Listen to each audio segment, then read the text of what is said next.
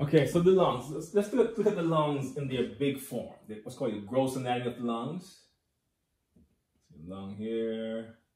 Not bad lung.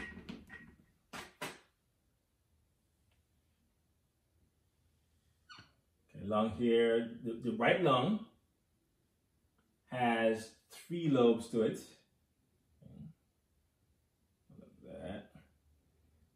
We have a superior lobe, middle lobe, inferior lobe, and they're called fissures. So this fissure is called your horizontal fissure. This one is the oblique fissure. Okay, so fissures in the lung. The left lung, as we said before, is smaller. It's a smaller lung here. Okay. Where there's an area here called the cardiac impression. That's where the heart kind of sits there on the left side. And it has 2 lobes versus 3. So it has a inferior lobe and a superior lobe. Okay. And the fissure is an oblique fissure.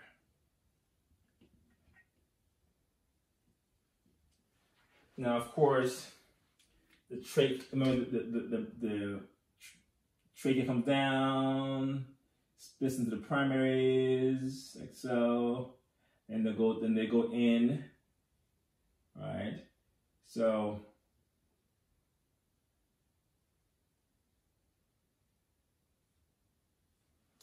the area where the bronchi and pulmonary trunk vessels enter and leave. So this area right here, this area where these things enter and leave is called the lungs hilus, or hilum of the lung, where the tubes enter the lungs. And the things that enter in that area is called the lungs root.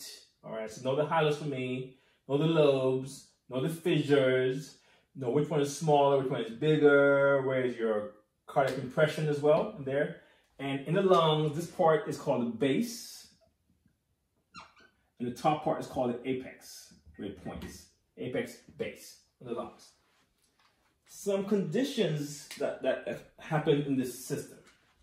So some clinical conditions that we have here. We have, bronchitis, pretty common. Bronchitis happens here where the cilia in the bronchi stop working. Cilia stop moving. As a result, then the fluid in the bronchi becomes stagnant. And then this stagnant fluid leads to bacterial infections.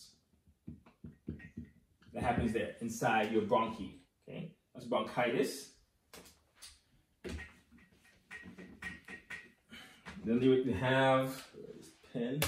You have your asthma. So asthma happens here when the bronchiole, so it's a natural bronchiole. Eventually, in asthma, the muscle in the walls of the bronchioles will squeeze and then it's pushed in this way. So then you have a narrow tube. Tubes are narrow. That's asthma.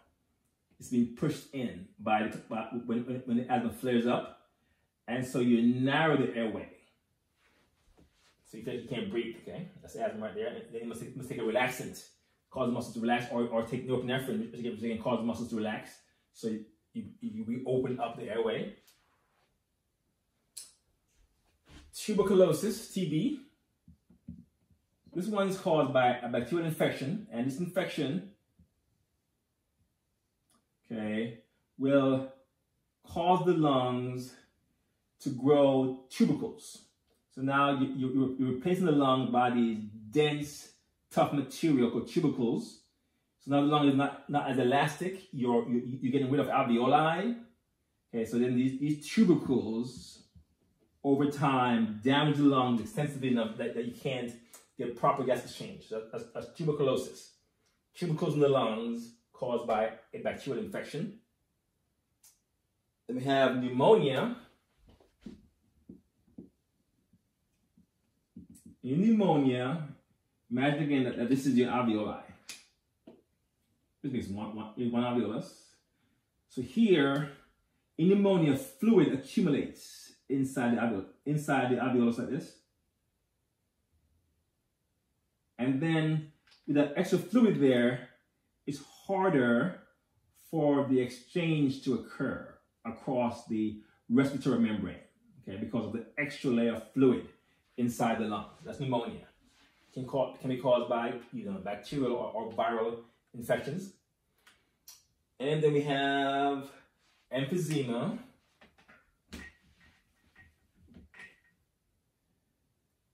In emphysema, here again, imagine you have many alveoli like this hanging out. This one I'm called by smoking, by the way.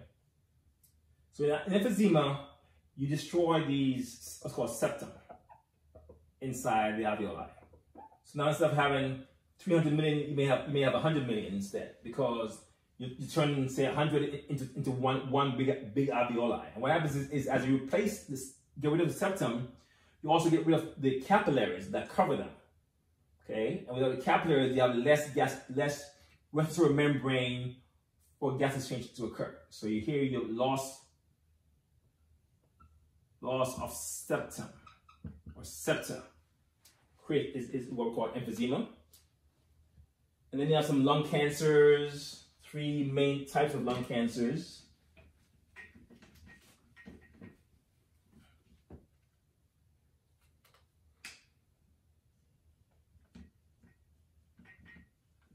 The most common form is called small cell carcinoma. Okay, this one happens when the cells in the bronchi become cancerous. They start to overgrow. Okay, so bronchi cells, especially the one that on the basal membrane part of it, become cancerous. You have squamous cell. You have your adenocarcinoma. Here, the glands, the mucus glands that make fluid in the lungs, those cells become cancerous. They start to overmultiply again and spread in the lungs. And the most dangerous form of lung cancer is your, sorry, none of us spoke wrong here. So this one, the most dangerous form is small cell carcinoma. And that one is the one where your bronchi cells in the main part, in like the primary or in your secondary bronchus, they start to become cancerous, and they spread aggressively, called metastasize. The one up here that I meant to put there is your squamous cell. Squamous cell carcinoma, the most common type there. Okay, where again, it's still cells in the bronchi that become cancerous, not the same as these types, and they also spread. Okay, so please know these 3 types of lung cancers. Okay, that's it for the respiratory system.